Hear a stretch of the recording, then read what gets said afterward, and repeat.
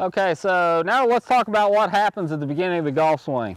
So we're set up in here, we've got our foot, our ball position correct, we've got some tilt, and the first thing that happens is the golf club moves, or we hinge, or the takeaway, whatever you want to call it.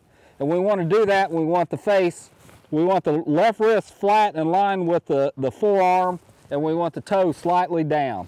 We don't want to toe up, and we don't want to super shut.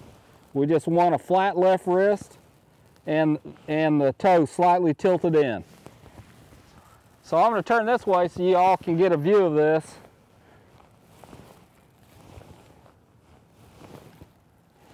So using all the 3D stuff that we have at the teaching center here, that's where we've really pinpointed that the first thing that goes is the club head moves first.